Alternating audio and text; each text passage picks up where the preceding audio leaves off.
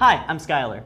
Let's say you're reading an article online, as I am now on the New York Times, and I kind of want to hide all of this other stuff that's on the screen because when you really think about it, how much of the article is present? Well, it's a little bit less than half the page. Everything else is ads and links to other articles.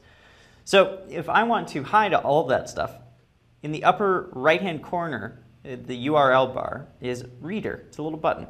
If you tap on it, it formats the article in a way that gets rid of all the other stuff. It doesn't, however, remove the Safari bar from the top of the screen. Right now on iPad, there's no way to go completely full screen in Safari for web browsing. So what can you do? Well, there are a couple of other web browsers out there that do have full screen options. I've got two of them here, Atomic Light and Dolphin. So here's Atomic Light. And let's go to that same New York Times article.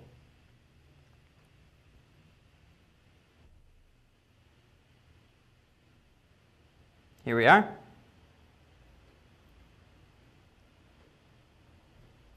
So now what I'll do is tap the full screen button and it disappears. And all I'm left with is the page itself. It doesn't get rid of all of the ads and things like that, but by double tapping, just like you do in Safari, you can zoom in. So those are two different ways to hide elements in web browsers on your iPad. Thanks for watching. I'm Skylar.